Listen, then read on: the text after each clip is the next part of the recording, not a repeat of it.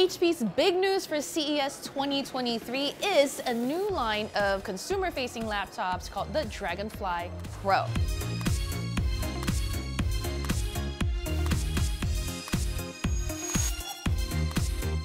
Now that word sounds familiar. It's because the company already has a more enterprise commercial series called the Elite Dragonfly. The concept behind the Dragonfly Pro and the Dragonfly Pro Chromebook, which are the first pair of notebooks to launch in this series, is that consumers, HP thinks, don't want to be overwhelmed with specs and components and configurations to choose from. So it's making the decision process kind of simpler by removing some of those configuration options. Starting with the HP Dragonfly Pro, this is an AMD-powered system, no Intel version available here. You can get it with either 16 gigs or 32 gigs of RAM, and choosing between those two options will also determine the amount of storage you get, which is respectively 512 and 1 terabytes. By removing too many of those configuration options, HP believes it's going to make things less overwhelming for the average consumer, not the spec-obsessed sort of PC geek.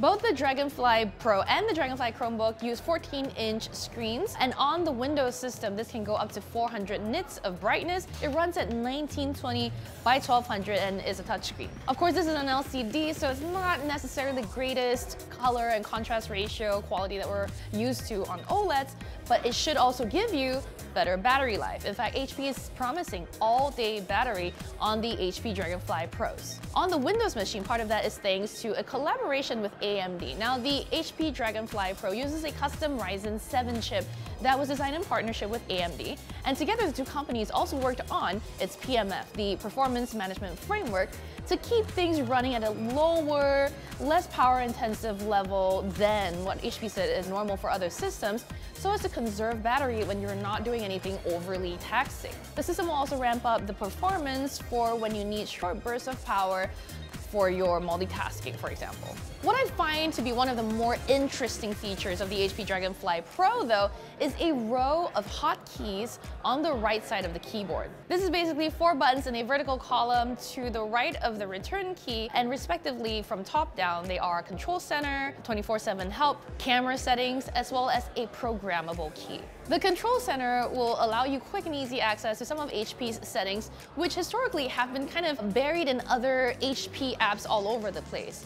In future, HP envisions this place to be the one-stop portal for controls to things like HP printers, for example, or your webcam settings. For now, we were looking at pre-production units as well as software that was not yet ready to launch, so take what you're seeing and hearing about with just a little bit of grain of salt. The second button, for example, is supposed to pull up immediately the live 24/7 concierge that HP is also launching with the Dragonfly Pro series. This will offer you immediate access to actual people, actual agents, not bots. These people have been specifically trained to be experts in these two laptops and some of the HP accessories, so hopefully they'll be able to assist you when you just don't know what is wrong with your laptop. That seems straightforward enough. The third button too is also an intriguing use case. So this is the camera or video settings key, and pushing it brings up HP's camera app. It's not named yet. It will be named at launch around spring, and it will offer you system level controls over what camera feed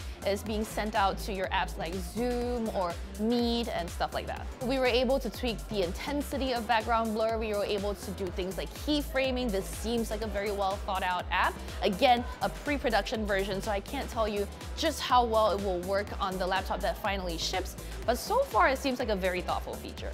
And finally, I really like that you get a programmable key in this row of hot buttons on the right side of the Dragonfly Pro. You can do things like launch an app, launch a website with your default browser, or a file or folder, for example. I still wish there was a way to do a macro where you can do a row of key press functions, but it's better than most laptops. So here at our demo, pressing one of these buttons did take a while before some of the apps would actually show up and launch. That could be a mix of reasons. This is, like we said, pre-production units.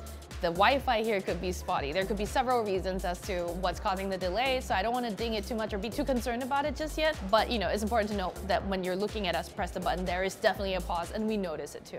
Moving on to the HP Dragonfly Pro Chromebook. This is a 12th generation Intel Core i5 powered Chromebook with 16 gigs of RAM and 256 gigs of storage. This is a version of Chrome OS that HP has worked with Google a little bit on to offer you some Android-like touches. Specifically, this is kind of like Material You.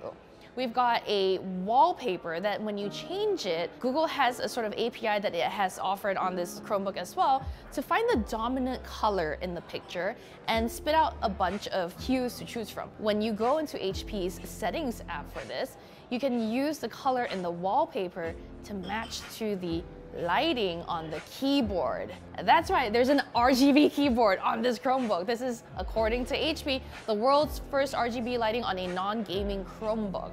Again, a lot of qualifiers there for a world's first claim, but it is eye-catching. I really like the look of it. I wish we had more control over individual keys and what colors they showed, but you can choose what color you want these lights to show, or you can let the wallpaper determine for you, or you can have it set to just display a rainbow. This is attractive, I love it. I'm not a gamer, but I just like the colors anyway. It's one of the standout features of the HP Dragonfly Pro Chromebook. The other standout feature here is that because HP envisions this Chromebook to be used mostly by content type creators, people who are always on the go, most of their work is being done in the browser, so they decided to make the LCD screen here super bright. In fact, it can hit up to 1200 nits of brightness, making it easier to see outdoors. Unfortunately, the Chromebook doesn't have the row of hotkeys that the Dragonfly Pro Windows version does, and that kind of makes sense. I guess Chrome OS doesn't really have the same settings and the access to programs that a Windows machine does. Both these systems have roomy trackpads. I was able to use them and drag things around. Multi-finger gesture support is there. It's supposed to be a haptic trackpad. I will say I haven't felt anything haptic feedback yet, but depressing any part of the touchpad felt surprisingly responsive so far, and I can press at any part of the trackpad too. The keyboard, while looking very shallow, actually offers some satisfying response, again on these pre-production samples. So really, we'll have to wait till we get actual review units out before we can know for sure. It has 4 USB-C Thunderbolt 4 ports on there, so you can get really connecty on these things. Finally, if you care a lot about looking super sharp in your webcam, feed, or photos, you'll be happy to learn that the Dragonfly Pro Chromebook uses an 8-megapixel webcam, and that's sharper than the 5-megapixel one found on the Windows machine. Of course, 5 megapixels is a lot less than 8 megapixels, but compared to the 1080p or even 720p webcams that are out there right now, 5 megapixels is a lot. I do wish that the HP Dragonfly Pro and Pro Chromebook were as thin and light as their enterprise counterparts, the Elite Dragonflies, because these felt a little hefty. I mean, they're 14-inch systems, sure, but holding up one with one arm to get B-roll for our video really started to weigh down on my one hand. I will say these are not super thin and light machines, but they're not terrible. They feel very dense and very solidly built. Although there have been some interesting decisions made here, like the choice to go AMD only on the Windows side and use a 12th generation Intel Core i5 for a Chromebook, ultimately the Dragonfly Pro series looks intriguing. What it will boil down to is the price, and because we won't know that until the spring, we can't really say for sure. So for now, this has just been an intriguing preview of things to come. For more news out of CES 2023 and for coverage of the world of consumer technology, make sure you subscribe to Engadget. And until next time, stay warm and don't get sick.